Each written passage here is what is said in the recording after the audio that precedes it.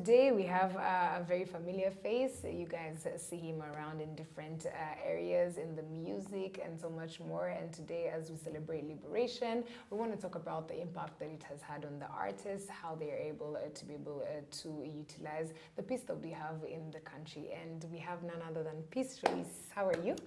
I'm good. How are you, man? It's been a while. A long while. I was telling him, quiet. We already twagukoze iki. Ndahari cyane. How are you doing? I'm doing great, man. Yeah, I'm doing great. Okay, happy liberation, first of all. Thank you. Yes. Yes, so first of all, peace as we celebrate liberation, Bahanzi, in your career, and in art and music, what does it mean? Man, it means a lot to me, and first of all, I think this is my favorite public holiday. Yeah. You know, because we are celebrating love, we are celebrating sacrifices, we are celebrating young men and women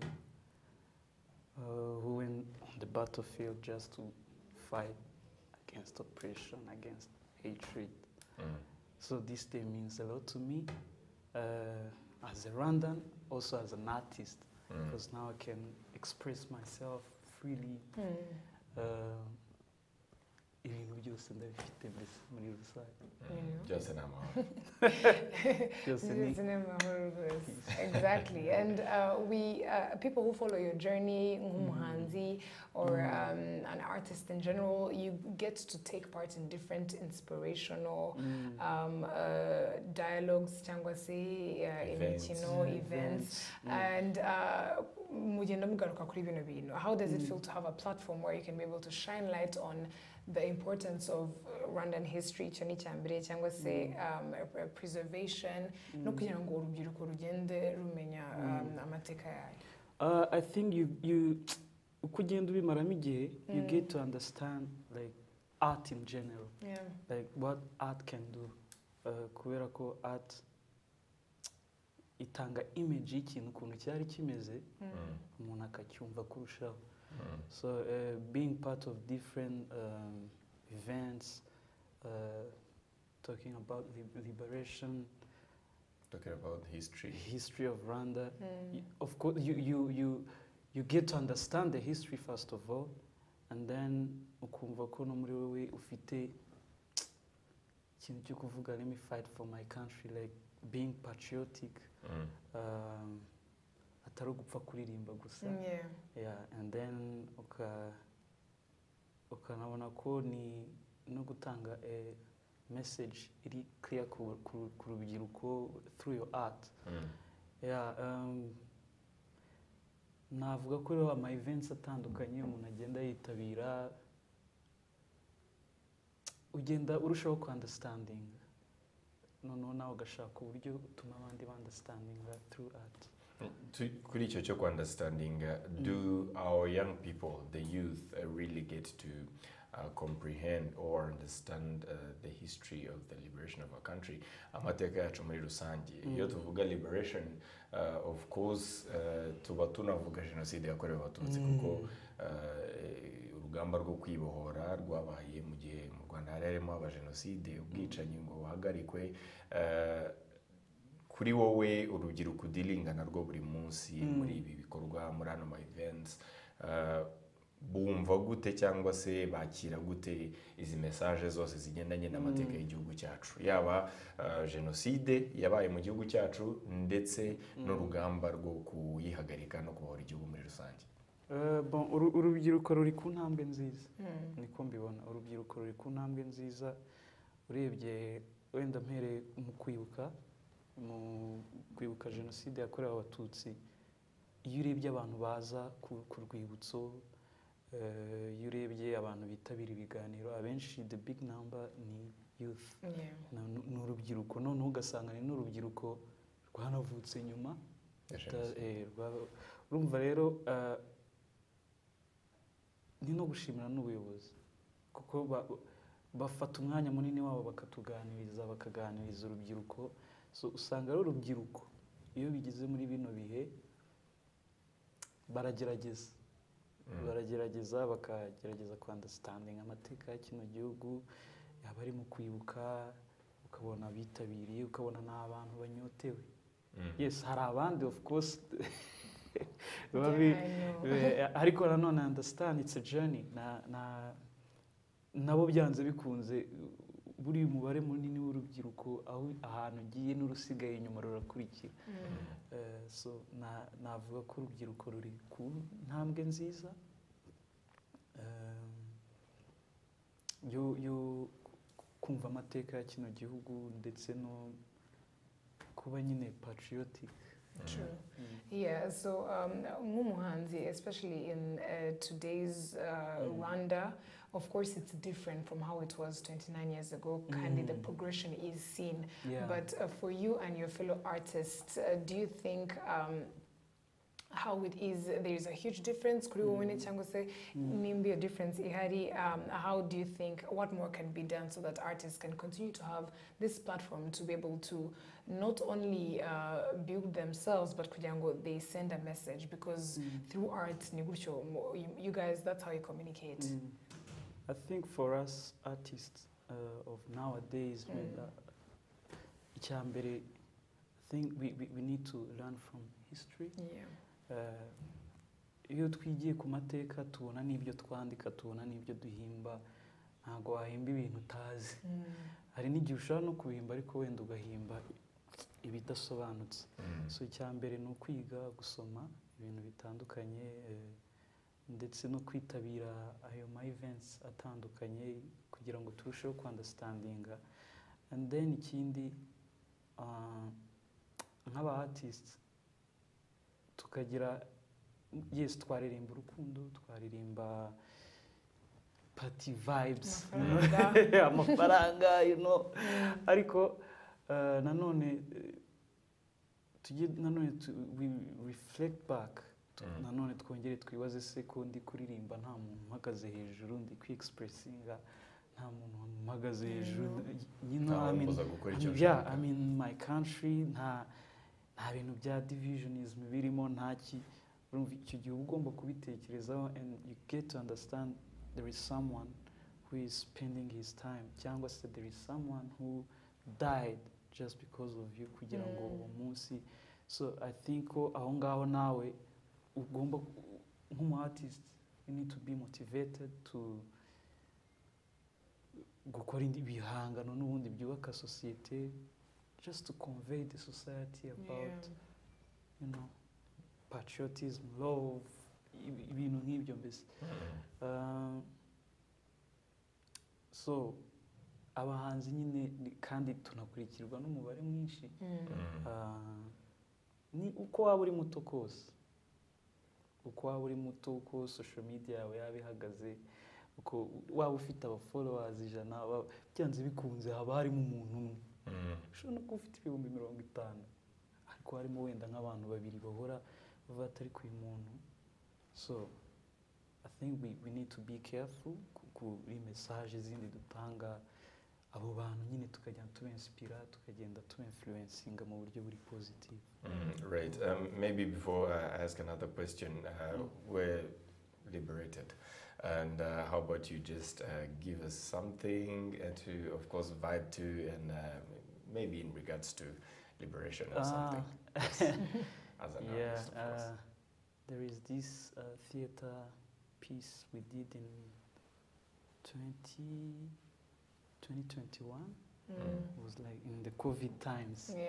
Yeah, and it was really hard just to, you know, to find a place where you can go and play, go and sing.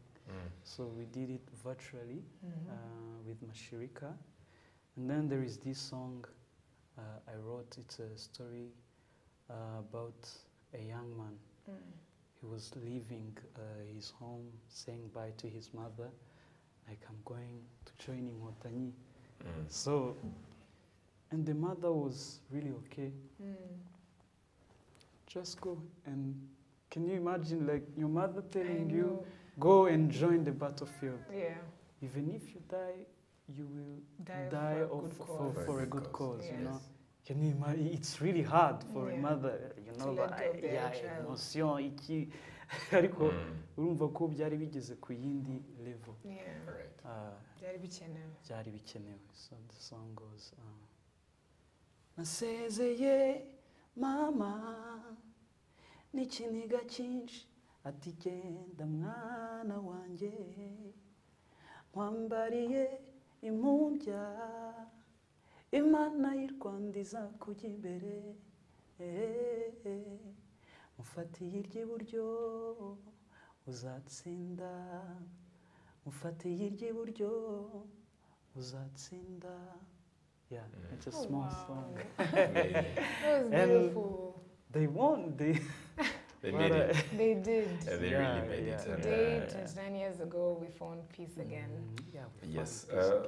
Peace. As we maybe head to the conclusion, today's youth, the Rwandan youth, are we ready to take on the responsibility and maybe, if I can say, take over the responsibility of because the journey of rebuilding the country continues and aho tugeze naho kwishimirwa ariko urugendo rwo ruracyari rurerure kuri wowe nk'umuhanzi ariko nanone nk'urubyiruko inshingano twiteguye kuzifata mu gihe twaba tuzihawe. Navuga turabyiteguye wenda mu buryo butari 100%. Urabona mu mahoro mu kirumba badushakiye amahoro uyu munsi turayafite and of course it's all right to enjoy kwishima iki ariko nyine nka bya bintu navugaga tukongera tukibuka akantu ko nubwo turi kwenjoyinga hari abantu batanze amaso yabo hari abantu urumva tugira aho tugarukiriza mbese muri enjoyment tugire aho tugarukiriza twibuke ko ejo bundi ni twebwe tuzaba turi mu myanya ni twebwe tuzaba turi kuyobora ni nabyo ngira ngo His Excellency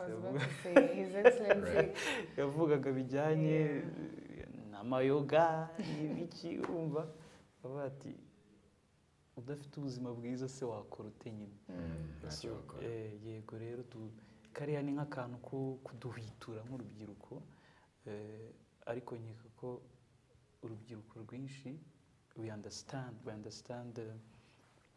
the strength behind this country we have right now. Benshi turabyumva kandi nkeka ko na benshi turiteguye impande tujye tunabivuga turiteguye wenda dushobora kuba tubifite mu mitima ariko Martina for Minister. Yeah. So thank you very much, Peace. Maybe as we wind up, you're an artist, Kandi. I feel like in the spirit of continuing to preserve our history, mujye mukomeza mwandikiza indirimbo, iyo mikino muyikine, these events, the festivals, create more of that so that it's actually also a way of learning. Urumva urubyiruko, Gen Z today, bumva bitandukanye. So I feel like if you put it through art, they can be able to understand Kandi to Rwanda rw'ejo, and that's how we can be able to preserve it. So as we go, maybe a last message for the youth out there or your fellow artists as we celebrate liberation. Happy Liberation Day. Twishime ariko nanone tunibuka ko inshingano noneho ubu ngubu ni twebwe ziri kugenda zijyaho. So hari ibintu njya numva abantu bakuze bavuga ngo gusinda amahoro nitesinde cyane. Ubu biri kutuganaho ni twe turi kuba abanyamakuru b'ejo hazaza kuba umuhanzi w'ejo hazaza so twishime ariko tunibuka ko iki gihugu cyacu ibyagezweho ari twe tugomba gukomeza kubirinda ndetse uko bamwe bagenda babituraga natwe niko tuzagenda turaga amahoro. So abana banjye abana bawe nabo bagomba kuba mu munezero nk'uyu munsi turimo. So no kuva rero tugomba kupreservinga icyo kintu and we fight for the rights, for our rights, for our freedom. Ikindi no kuri social media man, hari abantu baza bagashuka abandi Yes. bahereye ku rubyiruko kandi Right. urumva, so we need to stand up, you know, and be careful about how we use our social media, how we True. impact our followers, how byose tubishyire mu mutwe, tumenye ngo nitwe tugomba kubirinda. Absolutely. Thank you very much. It's taking on the fight, taking on the journey, just in a different way that is aligned to the times that we are in right now. You said it right, be it the use of social media, there is a right way you can use it in a patriotic spirit and preservation spirit of, you know, what our country has achieved in these past 29 years. So to sum it up, the assignment or the great assignment is up to us, the young people, to make sure that what happened never happens again, and we build on what has been achieved in these 29 years. Celebrate, have peace, ariko ntituyasinde. Yeah. Dusinde amahoro. We learn how to balance. Yes. Thank you very much, Peace. Thank you. Happy too. Liberation Day. Celebrate with your loved ones, family, and remember that we have peace, no more fear. Yes. Of course. So, yeah, we'll be waiting for you in the near future. It's always home, so thank you. maybe there's something coming up, right? Yeah.